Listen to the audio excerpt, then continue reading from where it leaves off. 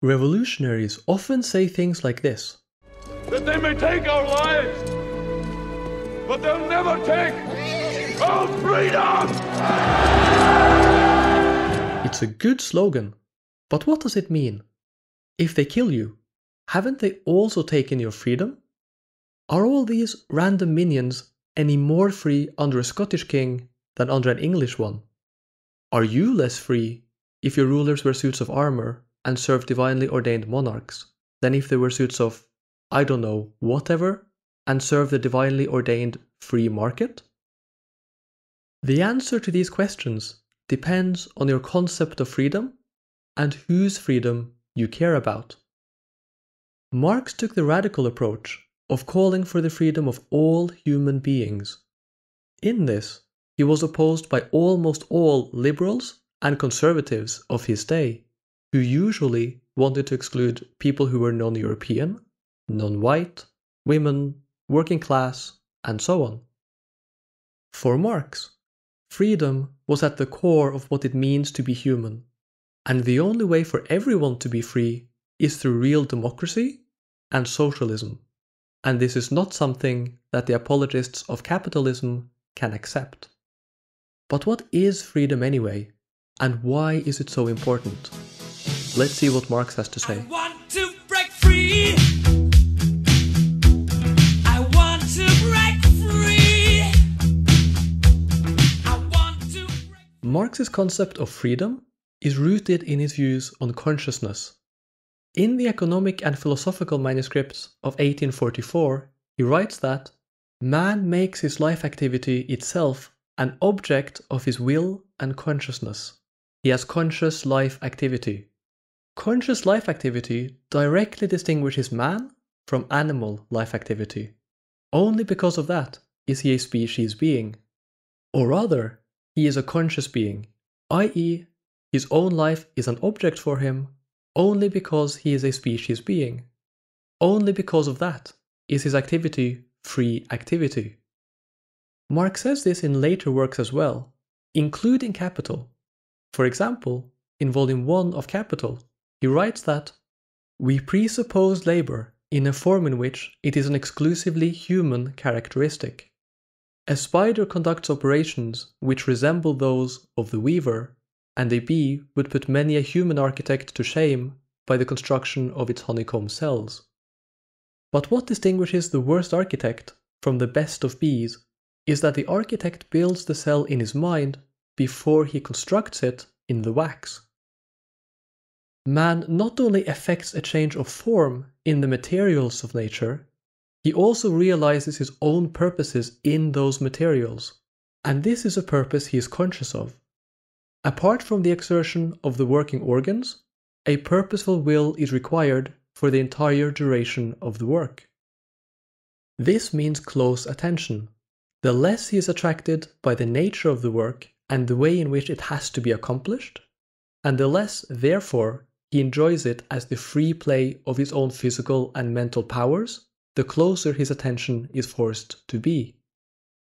For Marx, the labor process is the universal condition for the metabolic interaction between man and nature, the everlasting nature-imposed condition of human existence, and is common to all forms of society in which human beings live.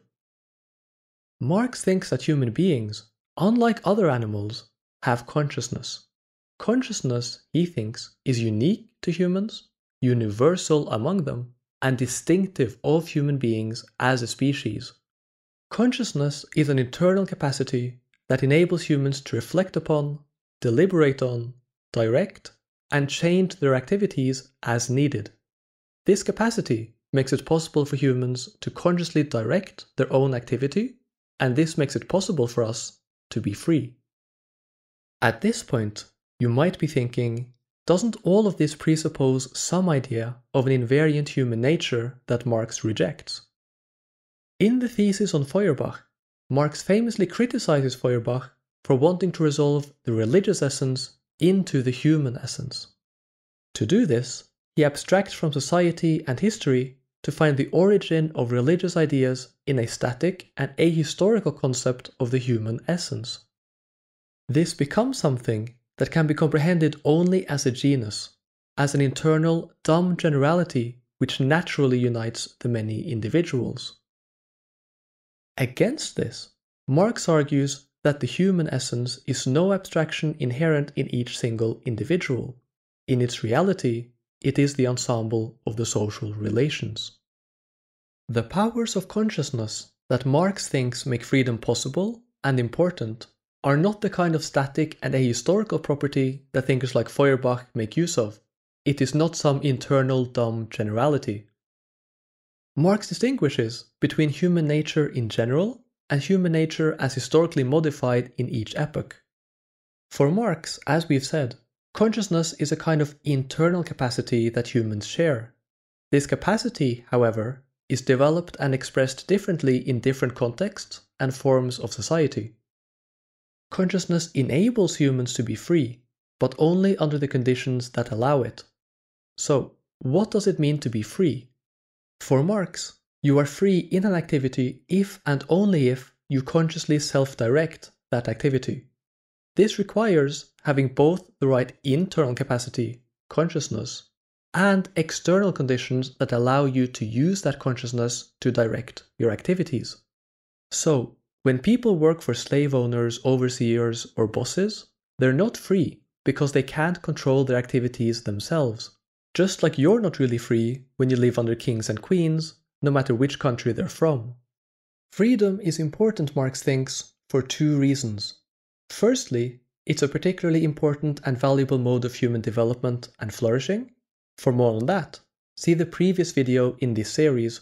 Secondly, freedom positively impacts the development of many other human powers. Unfree labor is, Marx writes, external to the worker, i.e. does not belong to his essential being. In such labor, the worker does not confirm himself in his work, but denies himself, feels miserable and not happy, does not develop free mental and physical energy, but mortifies his flesh and ruins his mind. It is therefore not voluntary, but forced. It is forced labor. The idea here is that when you carry an activity out freely, rather than being forced, you're able to enjoy it much more. When you are free, you're also able to develop the different powers you use in that activity much more than if you're not. This idea is supported by a number of psychological studies on autonomy, which show that the experience of self-direction has numerous benefits for human well-being and even for productivity. Furthermore, the benefits seem to hold across different societies, including ones which do not necessarily value self-direction explicitly. And look, you probably don't need science to tell you this. Lots of students, scientists, artists, and small business owners work incredibly hard and love what they do. And one of the reasons why they love and prefer their jobs to ones that require less work is that they have more control over what they do and how. I think that pretty much any job I've ever had would have been much better if we didn't have a boss and could run the show ourselves. Freedom is a question of who's in control of your life. Do you control your activity, your life, or is it controlled by someone or something else? Now, if we're being honest with ourselves, we know that we're not all that free. We know that much of our lives is run by fear of bosses and governments. They decide the rules we have to follow, they change the rules when it suits them and they can get away with it, and they can punish us if and when we refuse to follow orders. If we don't follow orders at work, we can be demoted, have wages docked, be fired, and so on. If we don't follow the laws of the state, we can be fined, imprisoned, and worse. We're not free, at least not yet, but we can change that.